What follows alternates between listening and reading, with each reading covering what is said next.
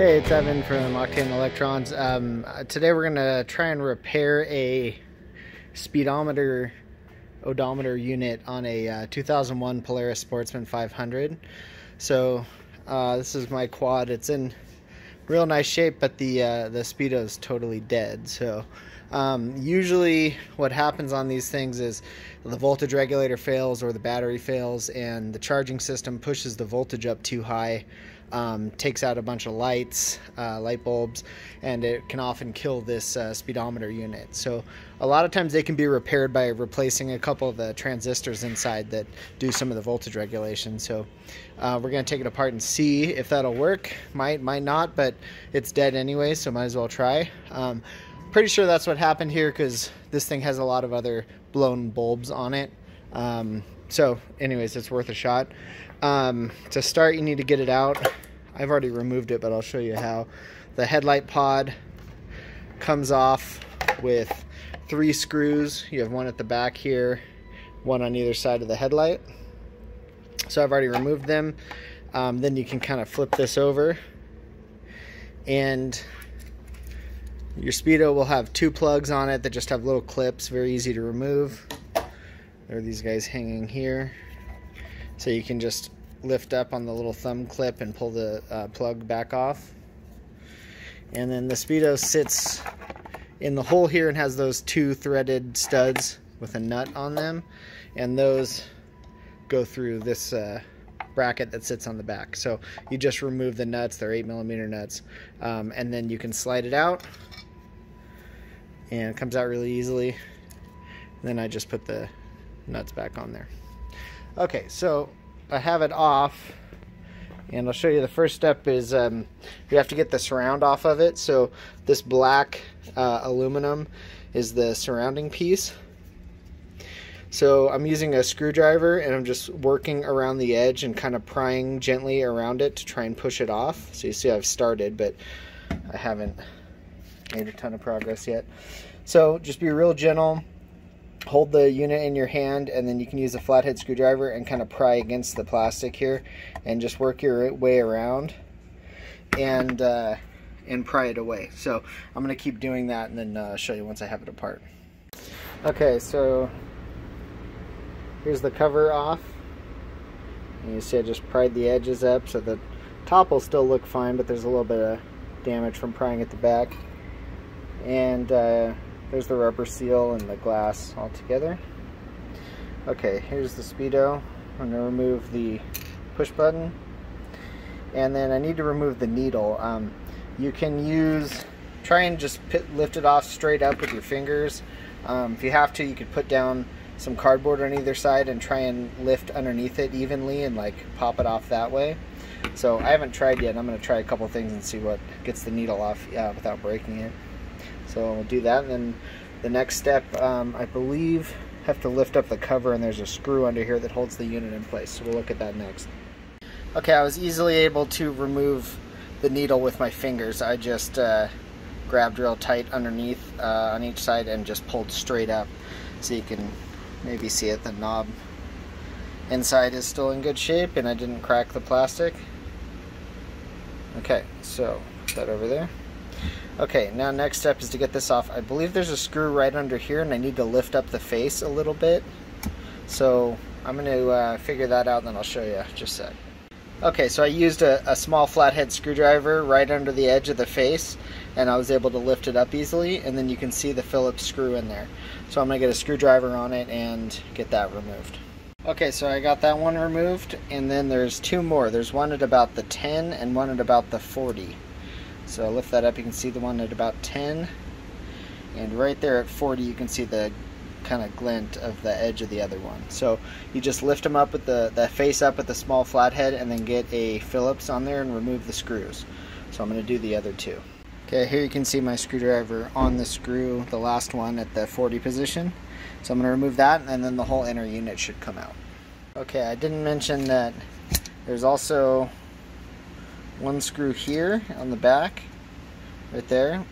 So I removed that. And then you can just use a screwdriver. I've already popped it out, but you can use a screwdriver and just press down against the pins and the connectors that stick through right here. They're just kind of siliconed in place to keep moisture out. And then doing that will cause the unit to just pop out of the shell. You should have 2 of these little packs in here that keep keep moisture pulled away from the electronics. They're just kind of sit in here in these little barrel locations. So there was one, the other one fell out here. So we'll move that out of the way and move the other one. Okay, so there we go.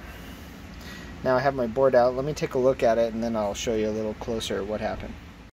Okay, so after looking at this, it became clear that I was missing a component. There was pads here for a transistor that is what I was expecting to have failed, and it wasn't even there. And after looking back at my housing, I've already shaken it loose, but it was actually melted in. Let me move it now. I'm sure it's toast. You can see where it actually got so hot it melted into the plastic of the housing and it was stuck here. So it actually got hot enough to melt its solder and come out of the board. So anyways, this is probably the root cause of the problem, is this power transistor. So I will get a new one and replace that. I actually decided to go ahead and just replace the transistor. The first thing I did actually was reinstall the original transistor that had fallen out, just to see if it still worked, and it did not. It was toasted. So I actually pulled another transistor out of an old power supply that I had. Any of these type of transistors should be pretty much replaceable for that part. So I grabbed one here out of this old power supply and soldered it in, and I tested on the quad and everything works great. I'll go plug it in temporarily and show you, but for now I'm just gonna leave it like that and put it back together, and if I get some more life out of it, that'll be great. Okay, so I just have it temporarily plugged in here, but go ahead and turn my key on, and I get backing lights on my Speedo again. This thing was totally dead before. Let me turn the headlight off. So yeah, I've got it on.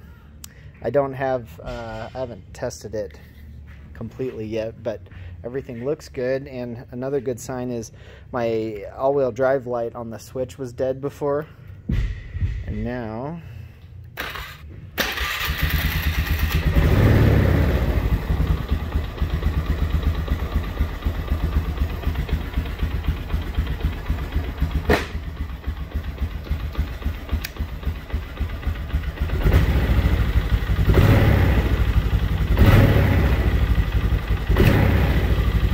so now my all-wheel drive works again correctly, without the bypass that was there before. So when the Speedo had failed in the past, somebody had bypassed it by, I think, jumping the 2 brown wires together. So anyways, I've already removed their bypass, and I'm just going to insulate where they were shorted together. So anyways, hope that helps. I'm going to put it back together the way that I took it apart and get it back on there. And yeah, anyways, that's it. But it worked in this case, so you might as well give it a shot and see if you can save yourself some money. Alright, here it is, working great again.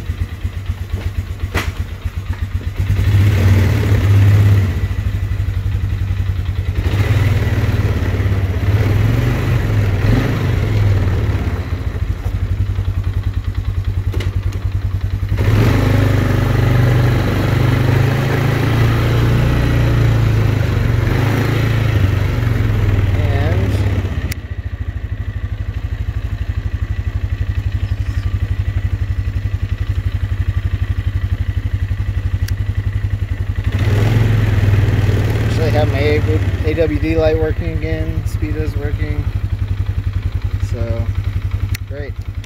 Anyways, that's how you do it.